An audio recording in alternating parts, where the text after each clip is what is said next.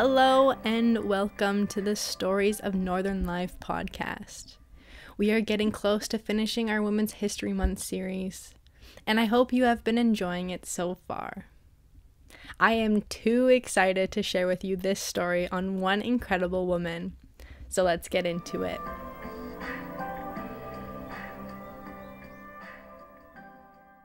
We've all had an impactful person in our lives that have changed us for the better. They have guided us through tough times alongside the highs in life. These people show selflessness and the purest love for humankind. Anna Isabel McCrea was born on February 5th, 1879, the daughter of Walter McCrea and his third wife, Miss Jane Sutherland Cameron.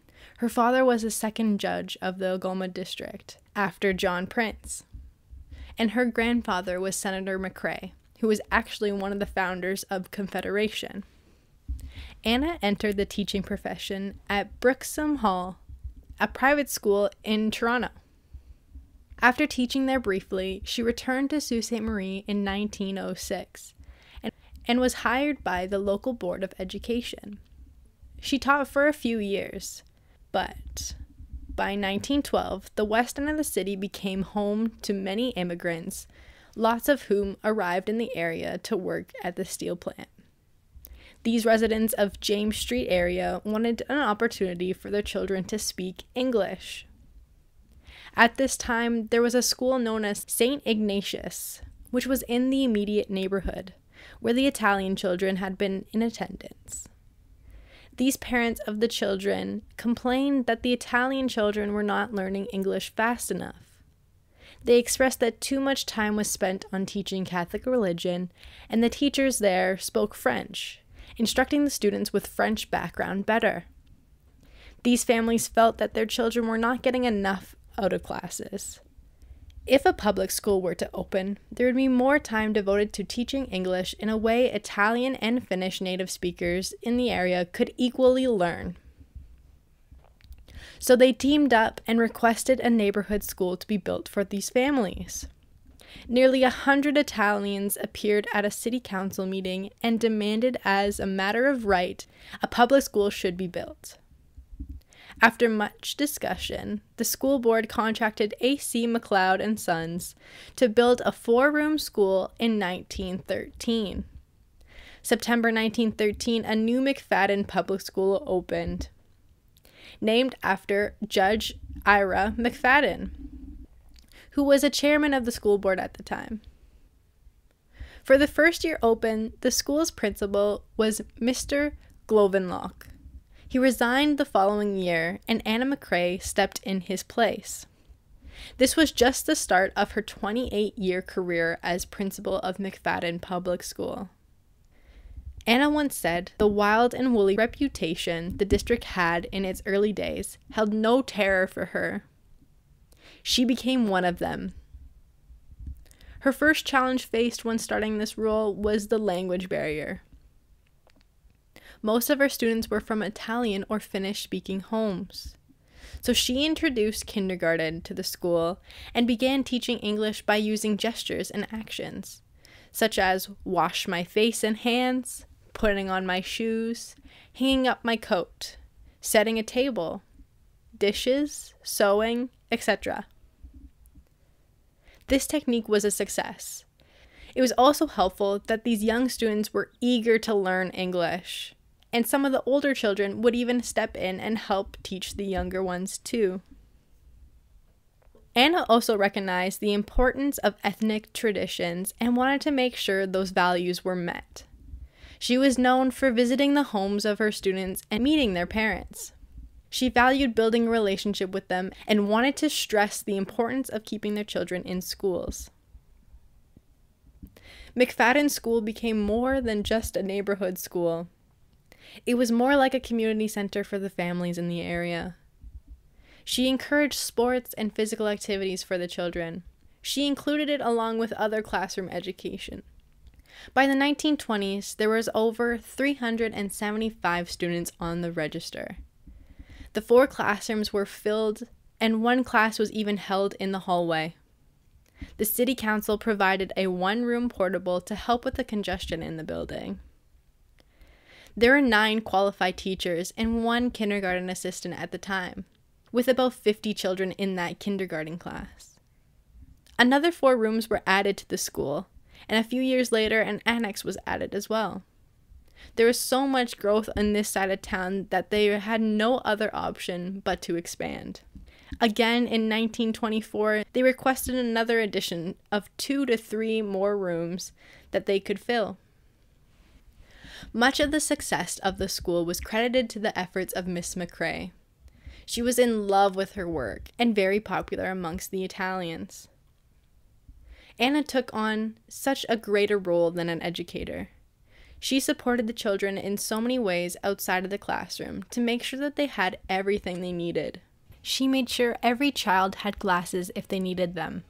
She arranged for students to go to YMCA summer camps. She gave food to families in need during the Great Depression. She made sure students like Aurora Bukovich, the Sue's later pizza queen, had the surgeries they needed. During the influenza in 1918, she nursed the sick in their homes. She also made sure that kids had what they needed to start their passions or get them out playing sports. She would buy skates and baseball gloves out of her pocket. A baseball glove was given to a student of hers, Hank Caputo, and this was the kickstart of his career in baseball. He founded a collegiate baseball team, the Mohawks, in Cincinnati, New York, and scouted for the Baltimore Orioles, Chicago White Sox, and the Montreal Expos. And he is also a Gold Pass recipient of the National Association of Professional Baseball, the minor leagues. And he praised her for this. All former students recognized the value she brought into their lives. Even long after the time at McFadden School, some of the students remember her as Mother McCrea.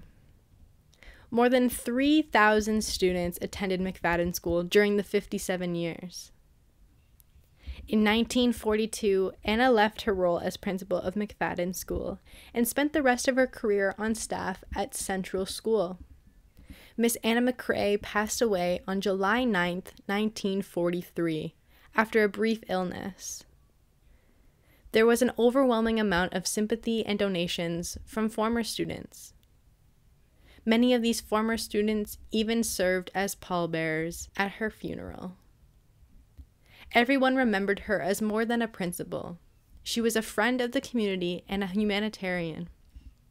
She was held at such high regard that in 1956, 13 years after her death, the Sault Ste. Marie Board of Education received many letters requesting that a new school that was being constructed on Mark Street, adjacent to the newly constructed Sir James Dunn, to be named the Anna McCrea Public School. And so it was. In 1979, there was a McFadden Public School reunion. Anna Troisto and Janice Scarfone, members of the student committee, spent over a year organizing the reunion. They reported that 3,400 invitational brochures had been mailed out, and people from far and wide came back to celebrate the school and Miss McCrea. The dinner and dance was held at the Sioux Armory on Saturday, October 6th. And at this event, a memorial bronze plaque was unveiled in the James Street Mall, recognizing her contribution to the neighborhood and community.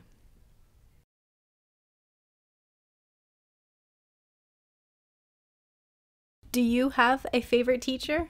Did one person pop up in your mind?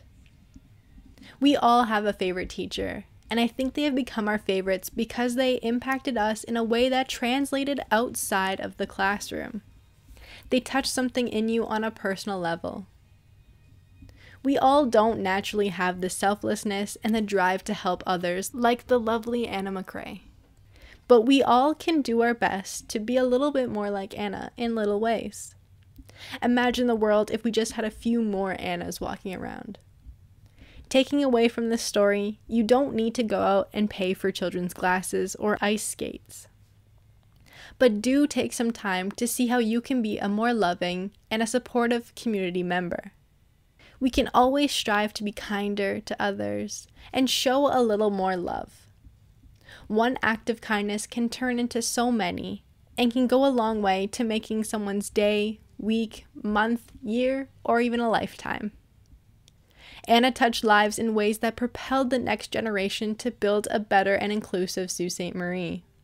She personally helped people like Aurora Butkovich, spotlighted in our second episode of this series, which propelled her to do great things for our community. Come back again next week for our last episode of the Women's History Month series. And don't be afraid to let us know what you want me to talk about next. I'm Mari Marsoot, the Design and Engagement Lead at the Sault Museum.